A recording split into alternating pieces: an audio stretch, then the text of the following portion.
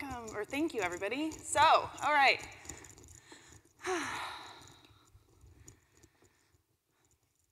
I'd like to start out today by talking about a couple of folks.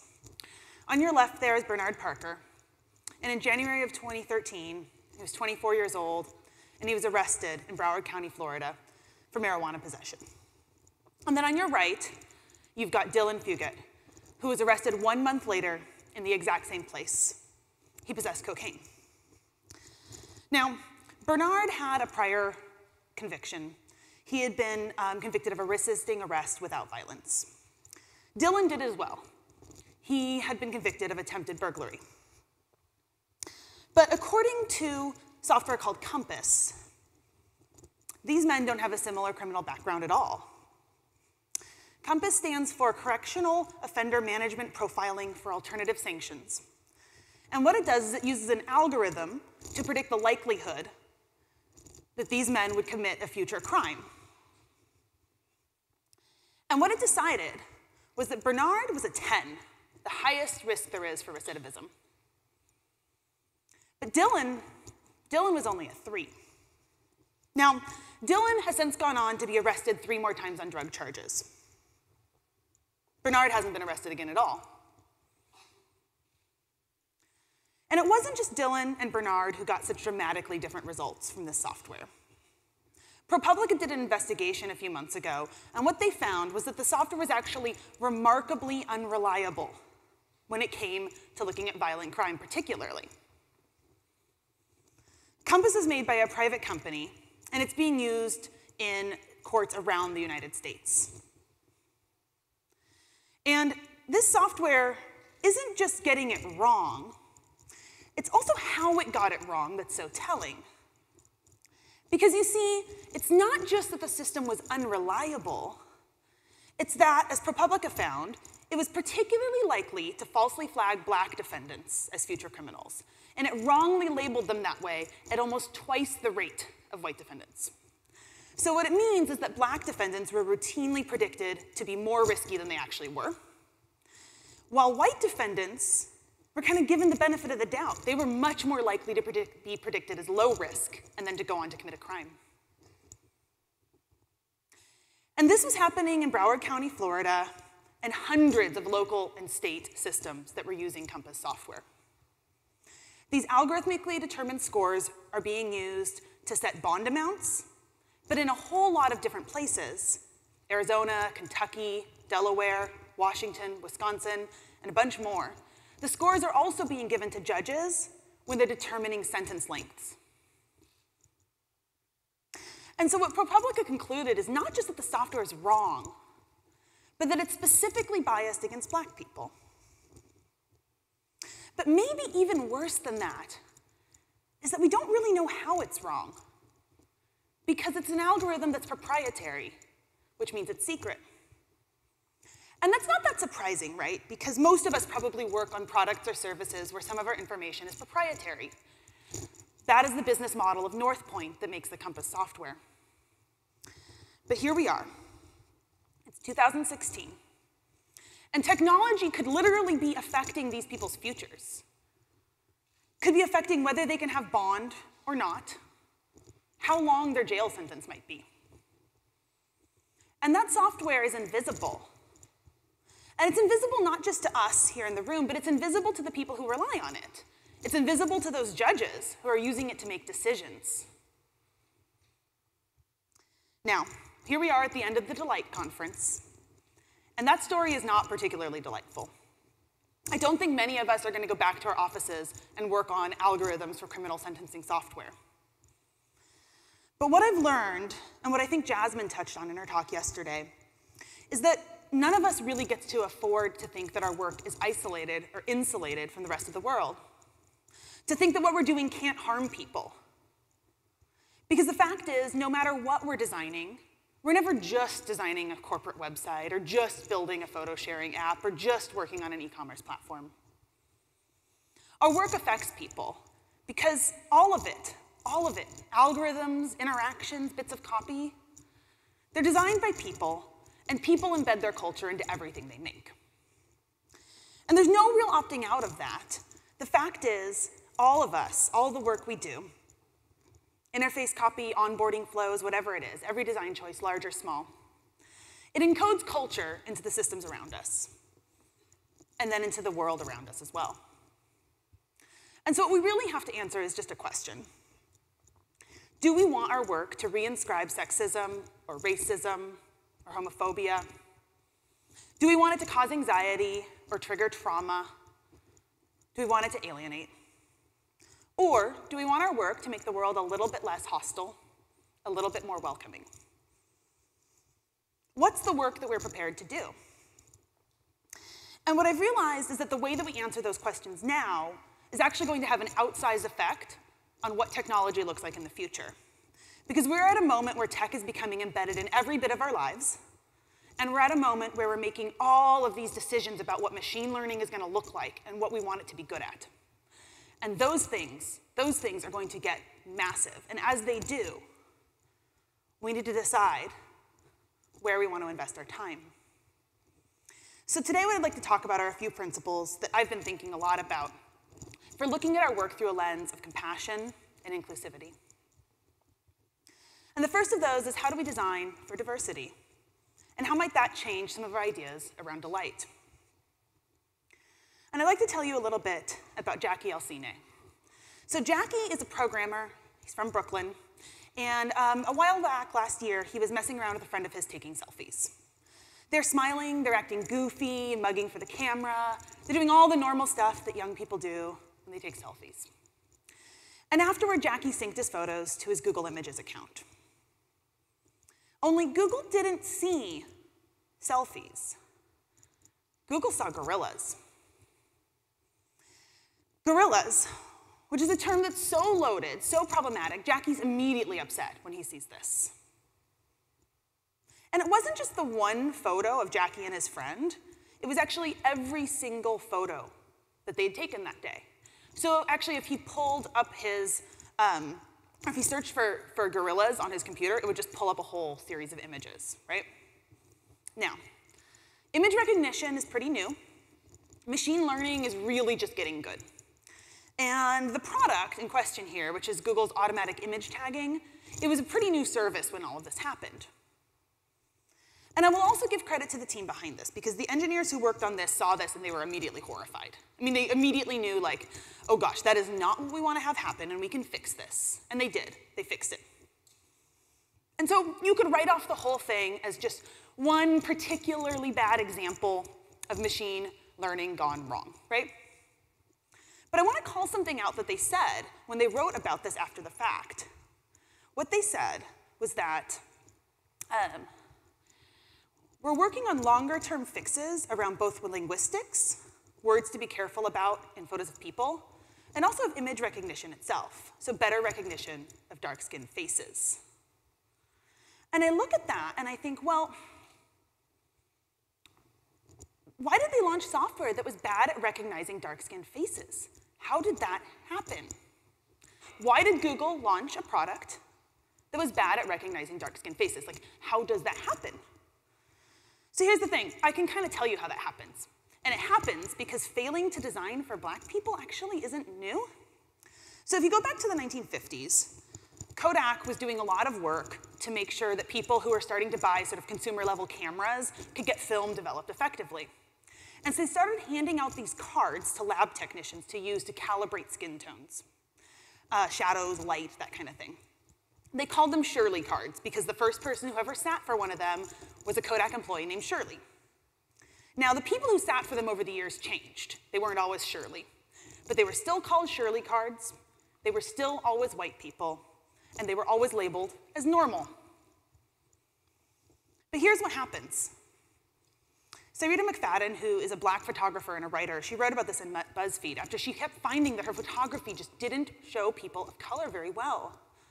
And she said, you know, with a white body as your light meter, all the other skin tones become deviations from the norm. When Shirley is the norm, everything else is a deviation. And so it wasn't a technical problem, not really. What it was a choice. Kodak had made a choice about who they were going to design for, who was worth designing for. And that's really the same problem that we see here. Because I will bet you that despite all the testing Google did, very few of those tests, comparatively, involved pictures of black people. And I can tell you that that's true because I know that at Google, about 1% of the people in technical roles are black, 2% of the overall staff is black, and also, did you know that 3 out of 4 white people have no non-white friends? And so, it's very easy to imagine a team of mostly white people that knows mostly white people, that goes to conferences full of mostly white people. And so, you look around, and when white is normal, it's very easy not to notice who's missing. And those biases that you don't realize you even had, they become embedded in the way that the software fundamentally works. And the thing is, these biases are all over the place, and they are not limited to race. They are not limited to images. In fact, we can see them in all kinds of little interface decisions that people like us might be making on an everyday basis. This is an example from Shane Creeping Bear, who's a member of the Kiowa tribe in Oklahoma. And in 2014, he had his name rejected by Facebook. He was told that he could not use his name, Shane Creeping Bear. And it wasn't just Shane, it was a whole number of people who had native last names. It was Lance Brown Eyes, it was Robin Kills the Enemy, it was Dana Lonehill. Now, Facebook has a real name policy, and we could debate whether it should or shouldn't. But within this policy, they expect you to use your authentic name. And Facebook couldn't realize that these were authentic names. Now, it's not even just that they said these might not be your real name. It's also what they said to them when they flagged their names. The error message that they got was this: your name wasn't approved. It looks like that name violates our name standards. You can enter an updated name again in 1 minute to make sure the updated name complies with our policies. Please read more about what names are allowed on Facebook. Now, I read that copy and I go, wow, if I received that, how much would I feel like I belonged? Or would I more likely feel like, wow, Facebook does not want me, right? My name violates? I need to comply? This doesn't make me feel like I could possibly belong here. And so Jasmine talked a little bit yesterday about how they're really working on things at Facebook, and they're working on a lot of things to improve some of these problems, but you know, they've got a lot of different people to serve and a lot of different features to deal with. But they have changed this. It's much better now. Here's what it says when they changed it. So now it says, help us confirm your name. We want everyone on Facebook to use the name they use in everyday life, et cetera, et cetera. If this name is your authentic name, you can click confirm name. And if it's not, you can click update name. And so they're not telling you that you're using a fake name or that you have to comply, but they're telling you, hey, this has been flagged, and here's how you can fix it. And if it is your actual name, then we can go down a process for that. And if you're not using your actual name, you can change it up. But I see examples constantly, probably almost every day now that Design for Real Life came out, people send me things like this. This is an app called Cycles. It's a period tracking app. And like a huge number of period tracking apps, one of the things that you can do is you can keep your partner informed. So you can let your partner know what's going on with you and your cycle. But for no reason at all, they have this completely heteronormative language in here. Keep him in the loop, just for you and him. What if your partner isn't a him? And that would have been an easy change to make. That didn't need to be in the copy, right? There's no fundamental challenge you have to overcome in the design process.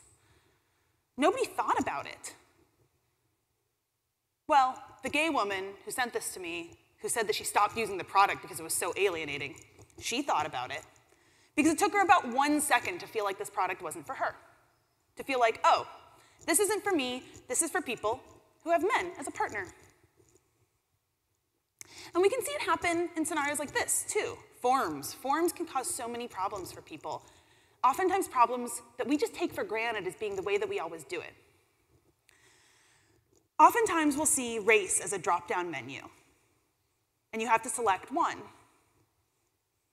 If you don't identify as only one race, you can pick one, or you can select multiracial. And I will tell you that people who identify as more than one race often hate this. And they hate it because it forces them to either choose, they have to pick one part of their identity to represent and another part to leave behind, or it flattens them into something generic, a generic category that isn't meaningful to their identity at all. And just for a second, if you don't think this is a big deal, imagine what would happen if white wasn't listed on this menu and you had to select other.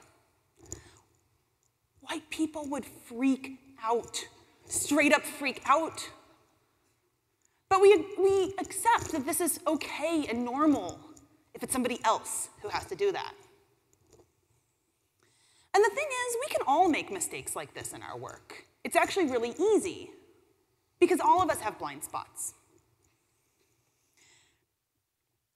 I think we're really used to thinking of our audience as one easy to define, easy to picture thing. We want to get them in our head. We want to be able to see them and visualize them. And oftentimes that's really good to imagine our users as actual people. But if you, like me, are white, straight, and cis, it is very easy to imagine that the world is full of people like you. And it's easy because, like those engineers at Google, I see people who look like me a lot. In my social circle, in the media, in the room. And so it's easy to forget how diverse the world actually is. And so I think that the only way that we actually change that, the only way that we do anything about that, is if we own up to that fact and we say, you know what? Yeah, I've got blind spots, and one of my jobs, one of my constant jobs, is to do the work of trying to get rid of them over and over again. Because the fact is, if we don't do that work, what will happen is that we will build interfaces that don't support gay people or don't support people of color, and that will lead to data that doesn't represent gay people or people of color. And that has an effect across an entire system. It's not limited to the one spot on that one form that we thought wasn't a big deal. And I think about this, and I think back to Jackie and his selfies. And I think about how excited we are about AI and machine learning, and it is exciting. There's so much cool stuff happening. But we have to remember that machines learn from us. And that means we need to be very careful about what we're teaching them. Because the fact is, they're really good at it. So if we teach them bias, they will perform bias especially well. They will be so efficient at it. And because all design work influences what is seen as normal, we don't have to be the one behind the algorithm to play a role in this. Next, I'd like to talk a little about designing for stress, which is something I learned a little bit about when I worked at a rape crisis center in college. So sometimes I'd work in the office, answering phone calls, handling walk-ins, but most of the time, what I did is I drove around the little towns outside of Eugene, Oregon, in a purple minivan donated by a local car dealership. And I gave educational presentations to people who looked like this.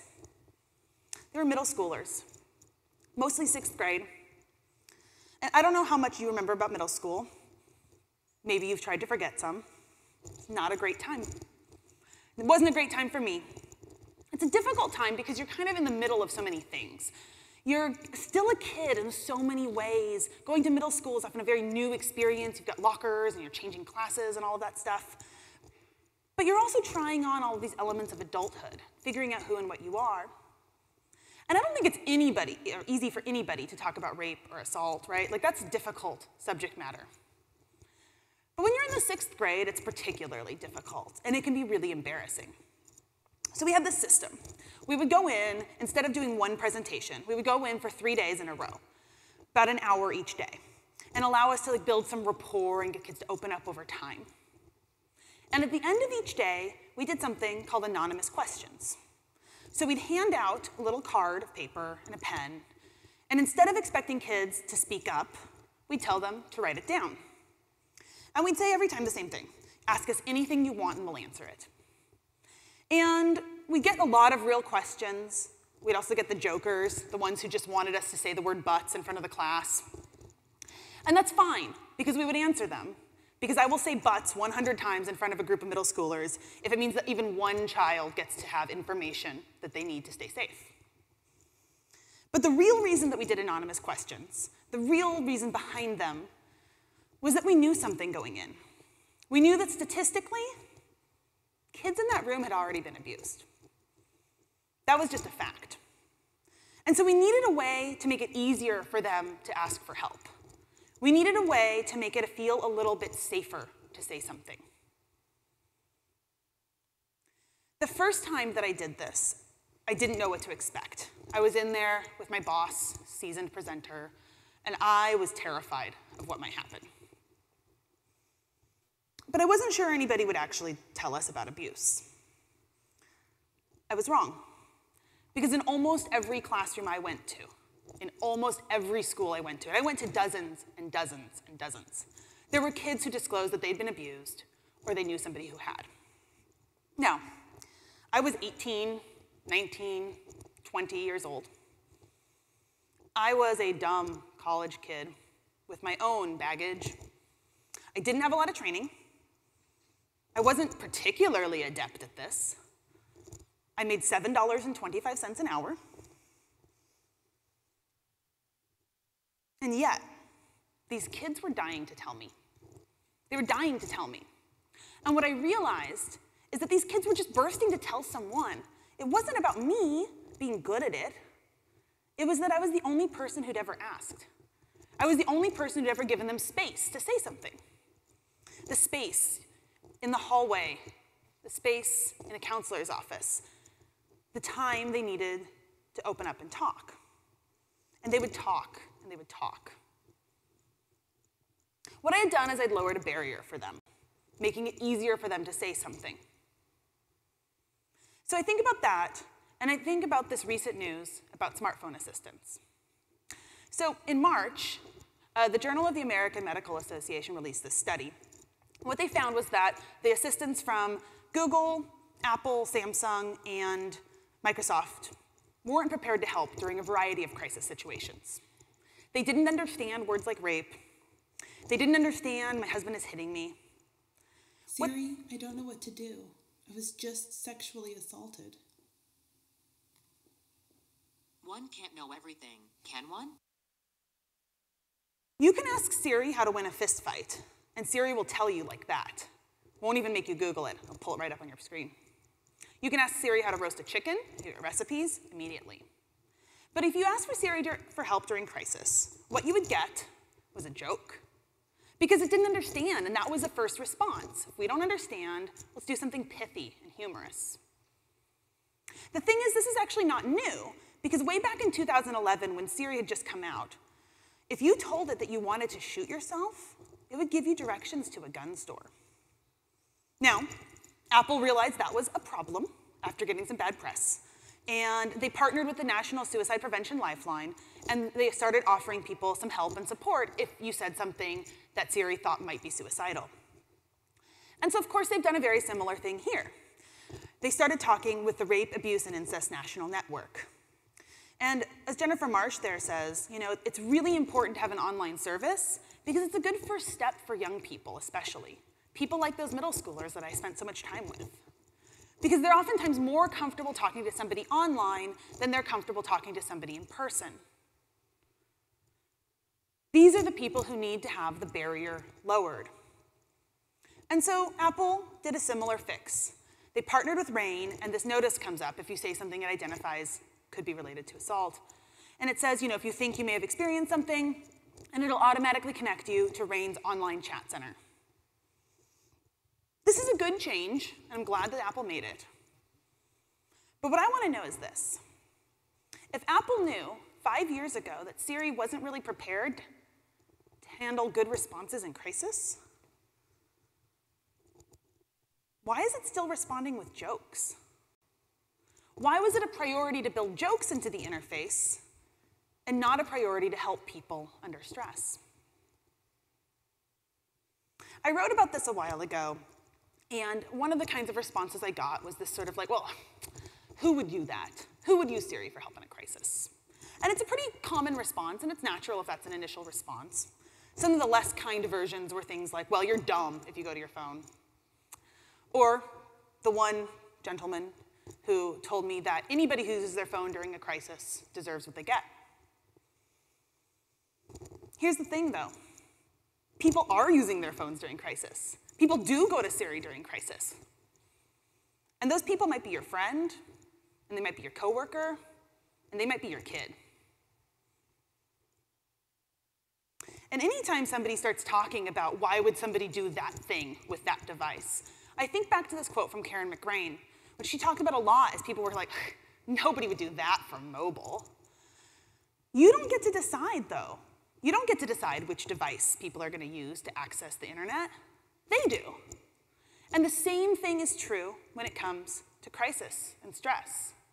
You don't get to decide what emotional state somebody should be in. They do. Because it turns out real people are using their smartphone assistants during crisis.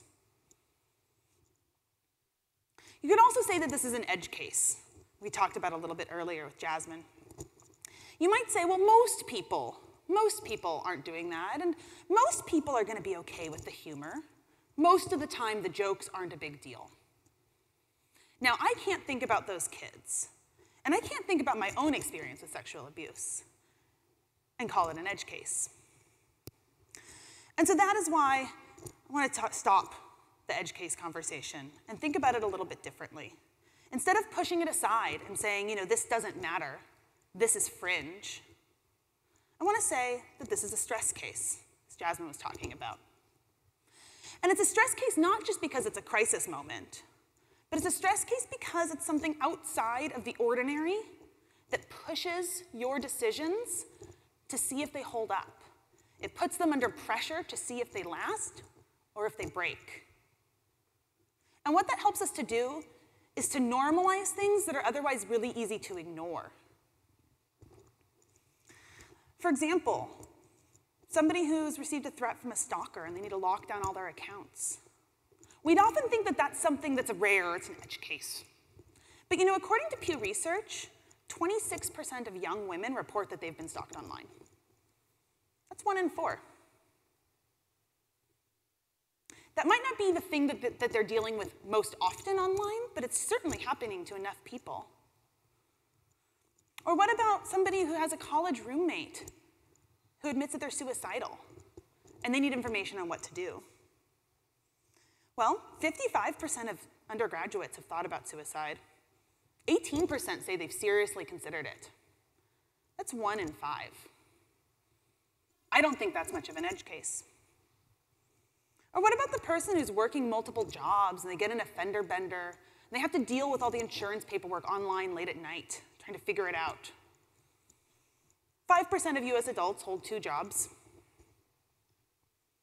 These moments might not be as frequent as our typical use cases, but the fact is they are actually normal. And I think we owe it to them to care about these moments just as much as we care about the others. Dieter Rams has this quote. He says, indifference towards people and the reality in which they live is actually the one and only cardinal sin in design. And I ask, well, what's more real than stress? Which brings me to this, designing for the worst. Because we need to be able to design for people's realities, we need to design for when things go really wrong. So I'd like to talk a little bit about my friend Tay. Tay launched back in March of this year. She was a chatbot created by Microsoft.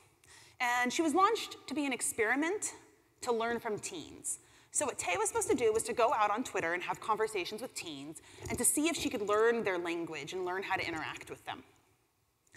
The bio that they launched her with said, the more you talk, the smarter Tay gets. It didn't quite work out that way. Because you see, in less than 24 hours, Tay had gone from humans are super cool to praising Hitler, saying she wanted feminists to die, and then individually targeting and harassing specific women. What had happened is that trolls had immediately trained Tay to be abusive and hateful and attack people. Immediately.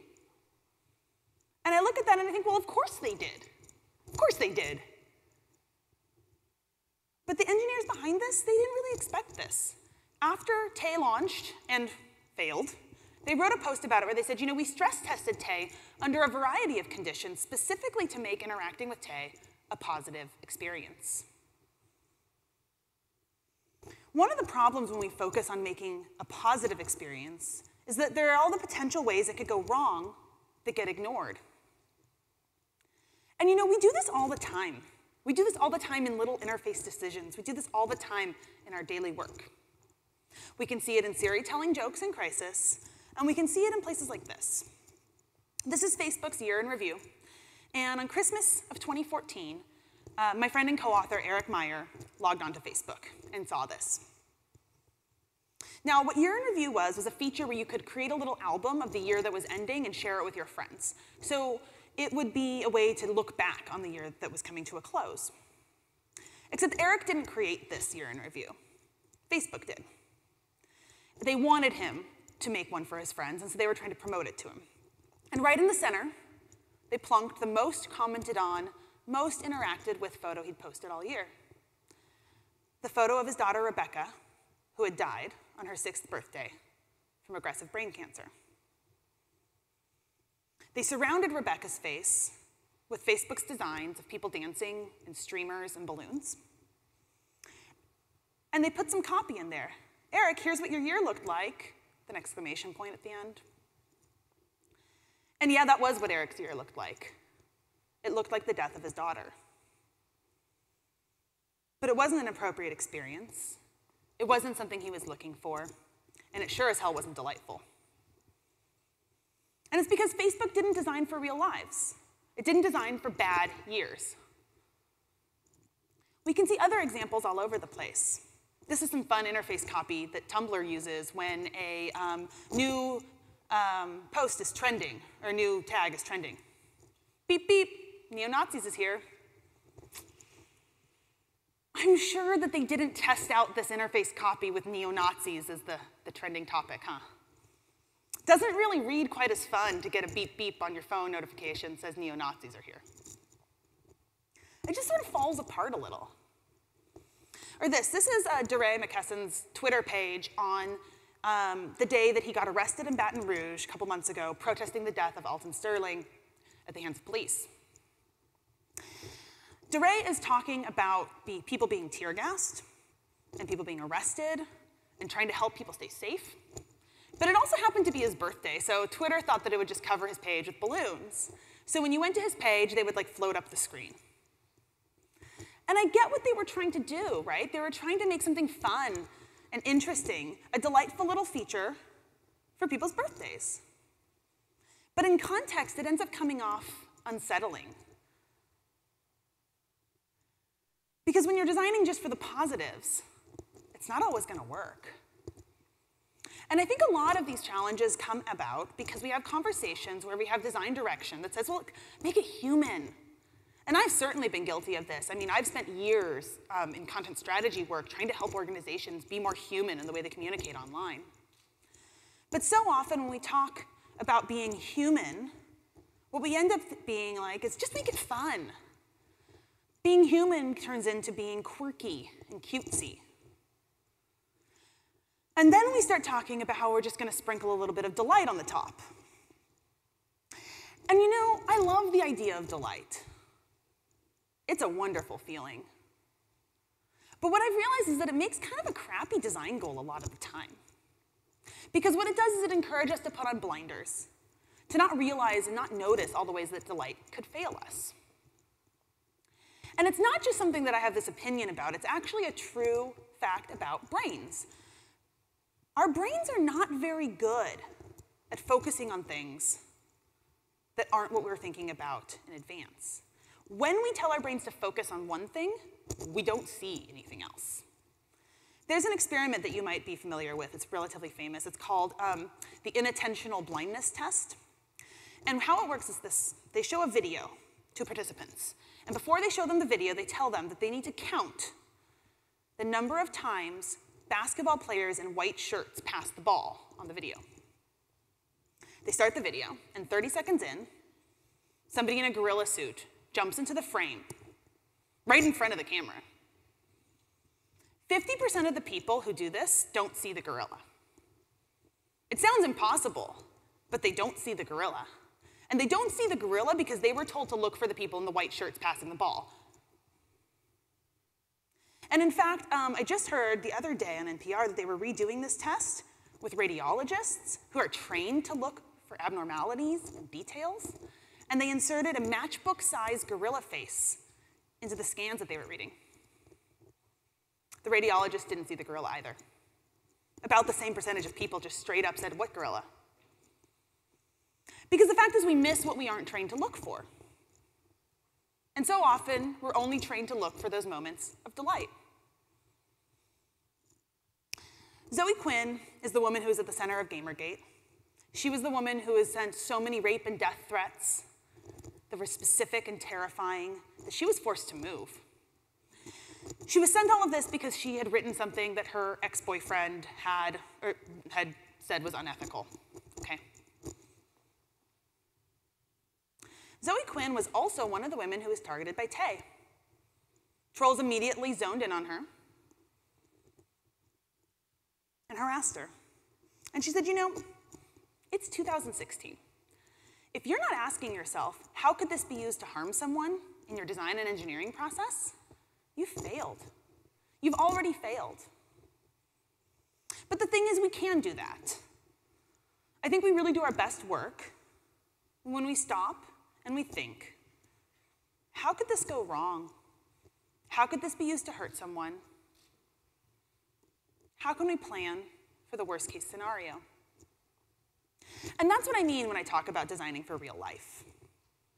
Because that's what real life actually is. It is imperfect, it is biased, it is sometimes terrible. And so what I want to leave you with is one last story. And it's a story about how much design can affect people's lives. And for this story, I'm going to take it offline to something a lot of you may be familiar with, standardized tests. Many of you probably took the SAT, like I did, shortly before going to college, toward the end of high school. Now, the SAT has 3 subjects, reading, math, and writing, but when I took it, it only had 2. It was just reading and math, and they were both multiple choice. They still are. Now, with the SAT, there is a profound difference between students who are black and white. In both reading and math, in each of those categories, there's about a 100-point difference in scores.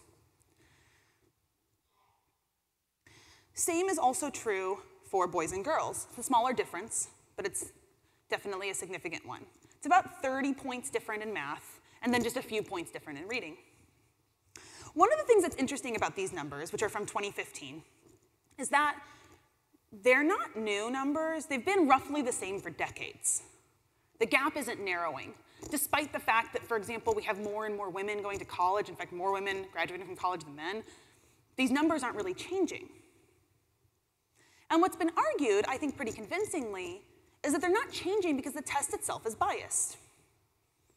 Here's how it works. So Education Testing Services, which is the company that writes all the questions for the SAT, they pre-test everything before they use it. So nothing appears on a real exam until it's been pre-tested. And so what they do is they assume a good question is one that students who score well overall tend to answer correctly, and vice versa. And what that means is that if on a particular question, let's say girls outscored boys or blacks outscored whites, it has almost no chance of making its way to the final test.